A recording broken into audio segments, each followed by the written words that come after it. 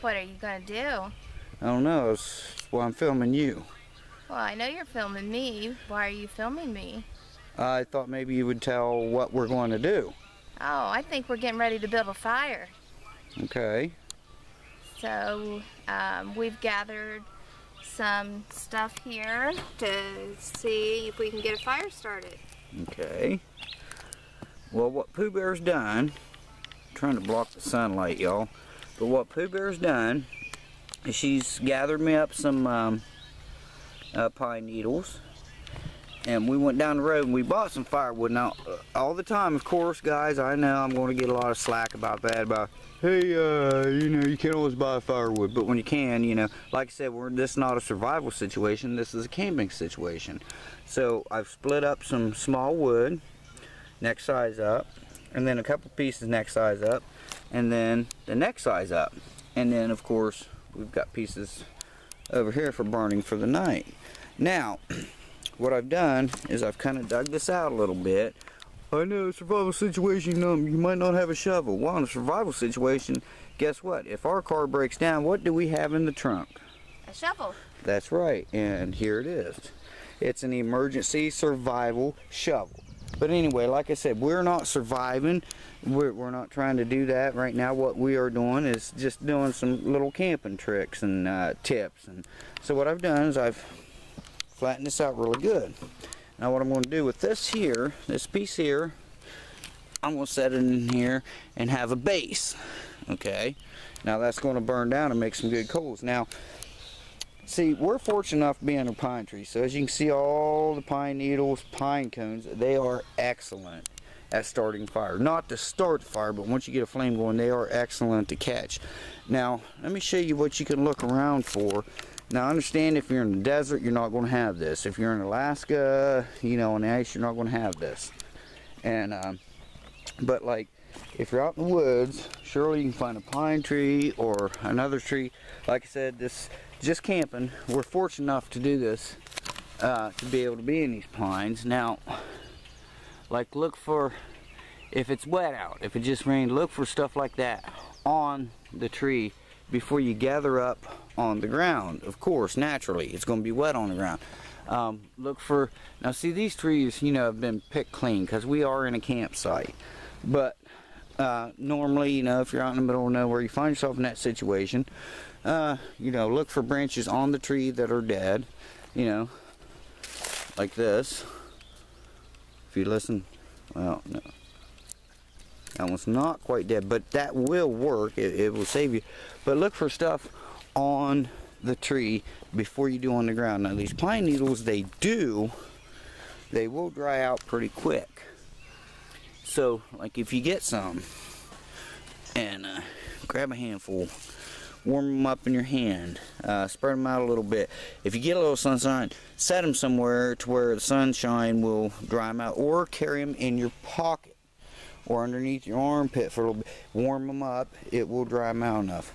But like I said, we're just doing a camping video here. So I've had some comments about wanting to see us how we do the fire, and this is how we do it. Now, there's one woman, was it Monica? Mm-hmm. That wanted to see a lot, was it Monica? I think so. That wanted to see a lot of different things. Well, in this series, we're going to cover pretty much everything she wanted to see.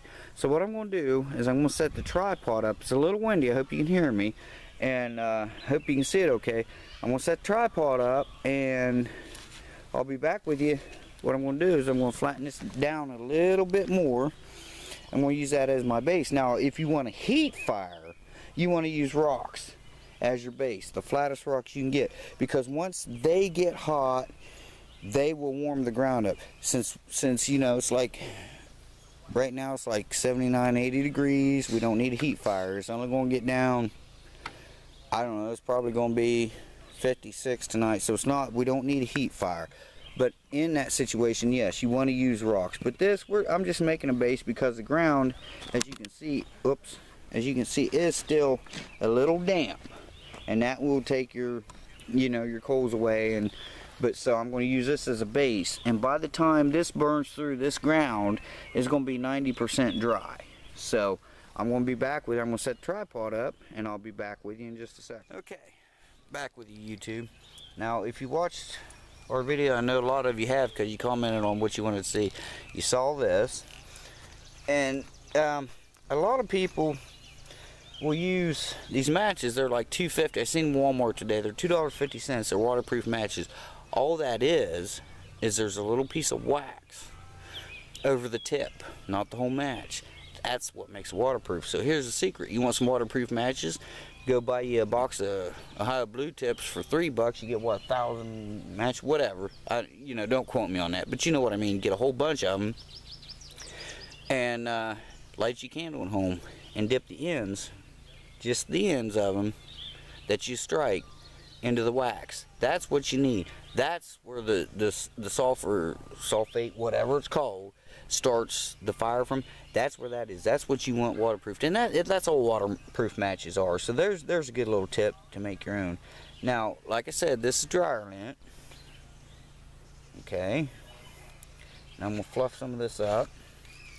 Now the reason why I have this sitting on here, like I said, that's damp. So never set any kind of striker or fire starter on the direct ground if you can help it, because it will, you know, it can draw moisture. So let's get some of this going here, or get some of this down. Just dig it out of here. This is just actual dryer lint right out of our dryer. Now I'm using probably 50-cent piece size of lint there, and I'm going to try with that. Now, like I said in the other video, you can actually scrape some of this magnesium off in there as well, but I'm going to try this without the magnesium and see what happens. Now, this will work as a striker, of course. You take it off the chain. But what I'm going to do is I'm going to use my knife. Now, everybody says don't do it, don't use your knife. Well, you know, a dull knife's better than no knife, you know, but if you're going to use your knife, I'm going to use the back of it like this. Is what I'm going to do. You can do this, because how often do you go clear up here? You can do that too. I might end up doing that, I don't know, but let's just see how this happens, see how this plays out. So what I'm going to do, I'll set this here. Now I'm going to take some of our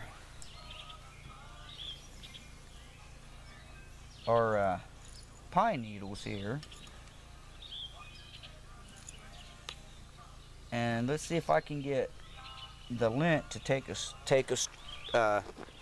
spark. Let's see what we can do here. Now what I usually do, instead of going like this, see how that's, you can actually push that away. So what I'm going to try to do, if I can, is pull the flint stick back so the spark goes down there instead of going like this and knocking your stuff everywhere. So give that a shot. Sometimes it don't always work, but if you're good enough, yeah, you can do that if you can stay back and direct your spark. I'm not that great yet. So I'm going to see what I can do right here on the edge of this knife. Oh, it did on the first one. I didn't see it. Okay, here we go.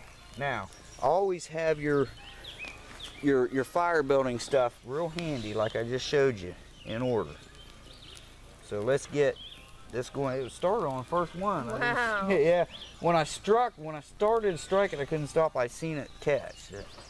So now there's that. Remember, do not put this on the ground. Set it somewhere. Your knife, it don't matter, but I just bought that. It's a pretty cool knife. Pooh Bear got it for me, actually.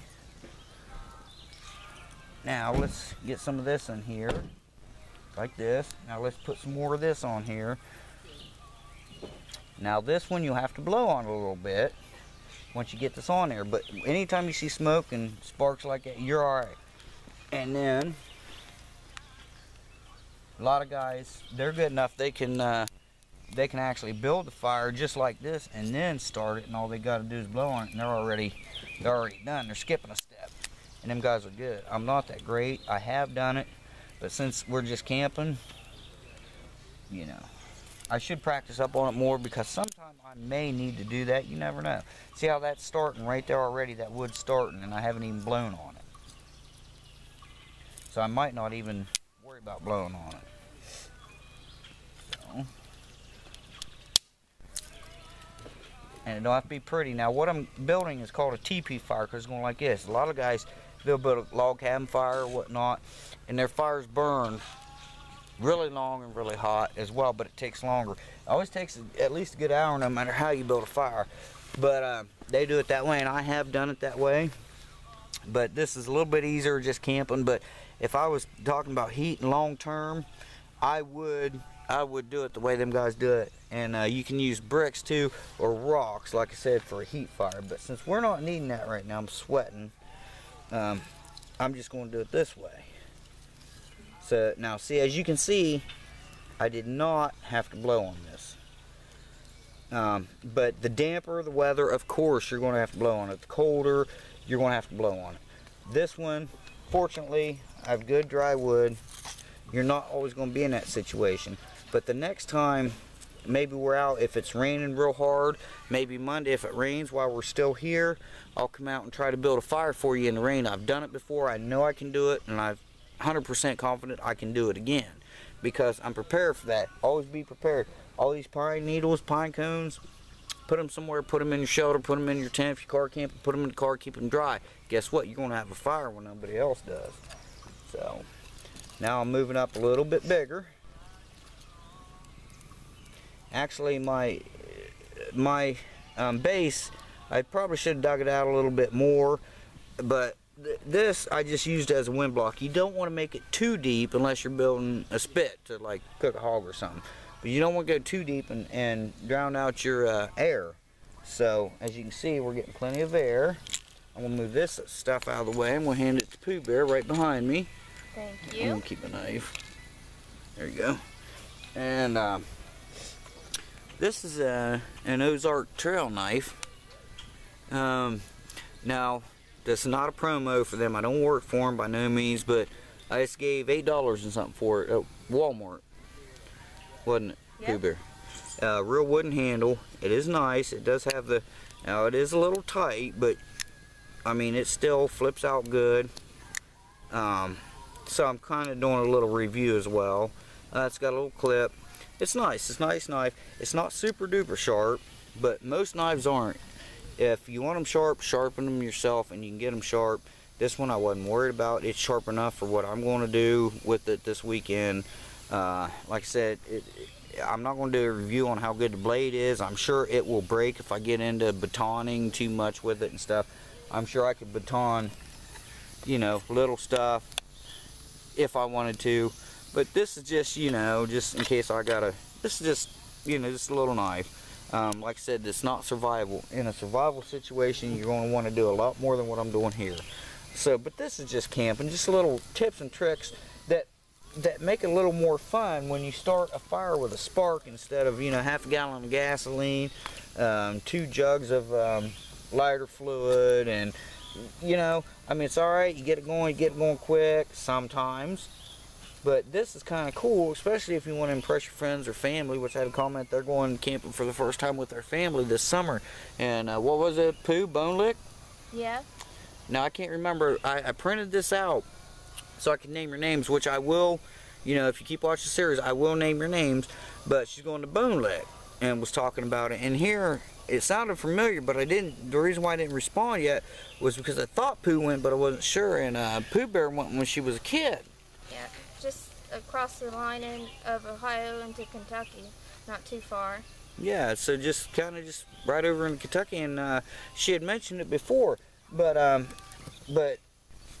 Pooh Bear said you will have an awesome time if you go there. So, and I'm sure, you know, that being so long ago, I'll bet, like now they've got, you know, with more things and technology, I bet they've got a lot more things, you know, and added on and stuff as well. So Pooh Bear had a great time, and she was really, she just thought it was cool to hear, you know, that somebody was going to there. So, and she said you'll have an awesome time.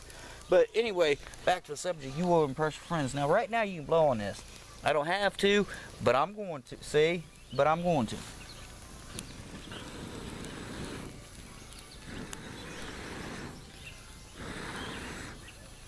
And there you go. Now, as that burns down a little bit, once you get more flames going, it'll take a few minutes, but once you get more flames going, I'm going to move you here, you can start adding bigger stuff. But so I just wanted to do that for you and get you moved up here. You're on the tripod and usually, but so hope you enjoyed that, and just blow it. Take your time, especially if it's damp out. Take your time, do your preparation, set everything out, make sure you're good to go. And if it is damp out, remember, use stuff off the trees if you can. Now I understand for you survivalists and preppers. Look, you're not always going to be around trees. You're not always going to break down around trees. But if I break down the car, I've already got a shelter. I've already got a fire starter. I've got floor mats. I've got carpet. I've got headliners. I can make a fire, no problem. Like I said, I'm a smoker. I've always got a lighter. We will survive. I know how to do snares. I've caught animals with snares. I don't like to, because I like a good clean kill because I am a hunter. But in a survival situation, I have done that. If you guys want to see it, I know a lot of you don't, I can do a video like that. I really don't want to, but if I do, and I do catch something, which I will eat it. I do not mess around. I don't like people who kill for the thrill. Those guys can kiss my ass.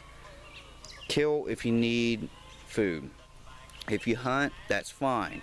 If you don't eat it, pass it on. Give it to Salvation Army. They will give it to someone.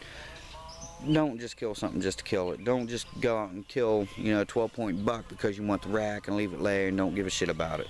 Don't do that. Because if you're one of those guys and you're subscribed to me, unsubscribe right now because I don't go for that. Like I said, I am, but you got to think though, in a survival situation, I will do what I got to do. It's the chain of, what is it, the food chain, I mean, we eat animals, animals eat us, animals eat other animals. I mean, right down the line. Some of you don't, I understand that, and I'm not against that. If you're vegetarian or vegan, whatever, that's fine, that's great. But I do like meat, and if I was somewhere and I got too close to bear and I got attacked, he's going to eat me. So, you got to think about it. In a survival situation, I will eat, and I will eat meat. I will gain weight. I got to keep them, carbs going. But for now, there's your fire, and I'm going to get this going. I think maybe Pooh Bear might be getting a little hungry. Maybe we'll do some, maybe I'll do a little video, and maybe some cooking on a tripod or something. So, but there's your fire building. So there's going to be plenty more, like I said, maybe tonight. But either way, you keep watching the series, you will see me boil water in a plastic jug. So it's going to be awesome. Stick around. Thanks for watching.